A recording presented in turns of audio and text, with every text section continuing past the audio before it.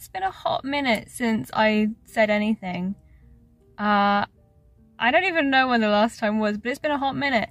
My life went to shambles for a second there. It was fine. Literally the past week, I haven't been able to do anything that I wanted to do because like my brain wouldn't let me do anything other than focus on bad things and panic, anxiety attacks, and then just read. That's all I could do. But I was reading, but I couldn't like film myself reading because I just couldn't. So I don't have much to show you from the past week. But I don't have much to show you because my car decided to kind of die. Kind of. It's still drivable, but not for much longer, I wouldn't have thought. It went to the garage to be checked over, have a look at, and they said that it would need the catalytic converter probably done on it, because it was fine. It literally just had its MOT. Okay, it's just had its MOT. And then I also, like 4 days before this, took it into the garage so they could fix a little bearing or something on it because it was making an awful noise. That was fine. And I was like, okay, maybe end of the year I'll get a new car. Lol. No, I guess not. Yeah. I can't believe it. Sod's law, innit? Yeah. Like, it's still drivable, like I said. She is fine until you get to like 50 miles an hour and then it starts going really sluggish and she doesn't really want to get any quicker and it takes a while to get quicker. So I didn't want to drive it because I didn't want to be stuck at midnight, you know, side of the road. So my dad had been driving me into work before I got a new car. I've got a new car. I am in said new car. It's red. I don't like that. It's such a weird thing of mine. I cannot stand the colour red. I hate it with every part of my being. It's just not for me. Bright reds anyway. Burgundies, dark reds, fine. They're great. But really intense, bright reds infuriate me. I cannot stand them. Lo and behold, I get stuck with a bright red car. Love it. Love it. I went and looked at a bunch of different cars and they were all terrible. The clutches were bad on them. They did not feel great. The engines were rattly as fuck. This was like the 5th car I looked at and it was pretty decent. It handles really nicely. It seems great. It was just a lot of money that I didn't have. So now I have to try and get rid of my car and hope that someone buys it within a week. So I can have some more money back, you know? Because I could not afford getting a new car right now. It's fine. But that's why I've been absent. Because it was just so much anxiety. So much. I hate it. I don't like doing it. I had to talk to so many people. I had to phone people up. I haven't recovered, I don't think. It was awful. I hated it so much. Other than that, I'm at work, waiting to go to work. It's like, what time is it? It's 4:09. I start at 4:30, I finish at 8. It's great. It would be better if there weren't severe weather warnings. Like, what is my life right now? I cannot stand it. It's too much. Too much in one go. Because, new car, I've got to drive home in severe weather warnings. What do you mean? What do you mean? I don't want to have to drive home in severe winds. I feel like I should have stayed at home, but also, there's no point. It's just wind. It's not like it's going to be raining and icy and stuff. It's just some wind. Over this whole freaking panic attack inducing shithole week that I've had, I've read a series, I have, called Heart Hassle. I'm pretty sure that's what the series is called, by Raven Kennedy. The first book is called Signs of Cupidity. It took me a while to get there. The first book is called Signs of Cupidity, and then it's Bonds of Cupidity, Crimes of Cupidity, and there's a little novella as well called For the Love of Cupidity. That was great. That was so much fun. I think it was the only thing that got me through this week without crying. Because I didn't cry. I was close. But it was so good. Every single book was a 5-star. It was amazing. Truly fab. And I didn't have high hopes for it because I hated, and I still hate with every fibre of my being, the Plated Prisoner series by her. Could not stand them. They were awful in my opinion. But this Heart Hassle series, it was so good. It was so good. The main character, Emile, I think that's her name, is a Cupid. She's a shit Cupid. She's very bad at her job, but she's also just kind of lonely and sad.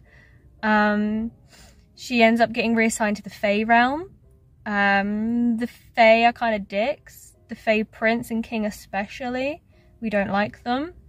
But she gets banished. She ends up, like, she's in the veil, right? So nobody can see her because she's a Cupid. But she ends up being pushed into the, like, Fae realm, real realm, whatever. By the Fae King with his juju magic or whatever it is. And then, like, a hunt for her because, like, why was she attacking the prince, you know? And she ends up falling onto this island because the Fae realm is split into different islands for different species of Fae. She ends up falling onto a banishment island which have 3 very hunky men on it. Now, in the book, they're called Genfins. That sounds kind of shit. So in my head, I've been calling them Griffins because they have tails and they're very rugged. And I think when they complete a mating bond, they have wings. So in my head, they're Griffins. But she meets these 3 guys and they're very hot and she likes them. She's never had, like, human contact before. And you just kind of watch them get into a cute little relationship and shit. Try to overthrow the monarchy because the monarchy sucks. Form the little bonds, you know. She ends up with another mate as well, called Okot, I think. He's some other kind of weird little bull creature thing. Human hybrid, whatever. It's a whole time. Love me a good reverse harem book, obviously. So I've been reading that and it was very good. Very good. And it's like very happy ending. The novella especially, it's like a cute little holiday type thing, like Valentine's Day. It's fab. So good. And it was so fast paced as well. There was no, like, unnecessary dialogue or things happening. It was just so good. Perfection. Honestly, wish I hadn't read it as quickly as I did, but here we are. Other than that, I've been trying to read / listen to The Cat and Mouse Duet by H.D. Carlton, Haunting Adeline and Hunting Adeline. I did read them a couple of years back, last year, I can't remember. Apparently I didn't enjoy them because I gave them 3 stars then as well. But I've been trying to re-listen to them. I think I got maybe 4 hours in to Haunting? I don't know which one's first. I got like 4 hours into the first one. Terrible. It is so bad. It's not for me. So I very promptly returned those for my Audible credits again.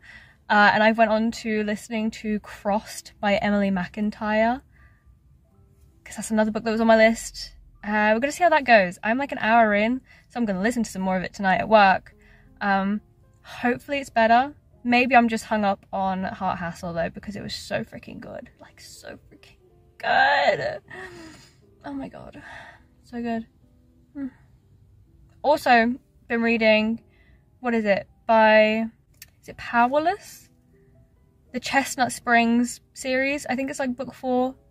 I think it's Powerless. It's the purple one. I'm doing so good. That has been fun. So all I want to do is keep reading that. I have like maybe 30 pages left and then I'm finished. So maybe the reason I'm not enjoying the audiobooks is because I have such good reading books at the minute. I don't know. But yes. That's why I've been absent, because my life fell apart for a hot second there. And I didn't enjoy it, because I thought I would have until the end of the year to get a new car, and then it was psych, now. We need a new car now. So I don't know when these videos will be back to how they used to be. Me going out doing things, having a fun time, you know, actually being good at this. But I'm still, like I said, very wound up about it. I haven't quite calmed down all the way yet. I think yesterday, but kind of yesterday, halfway through it probably, was maybe the first time in a week that I hadn't been like, oh my god, freaking out, what the hell, oh my god, my life, money, you know? So here's hoping that mid next week I'll be back to normal. Oh my god, they are bright ass lights, bro. You're killing me. But yeah, here's hoping, because I'd like to get back to normal. Anyway, I have to go to work now, which sucks. Major ass. But we do what we must.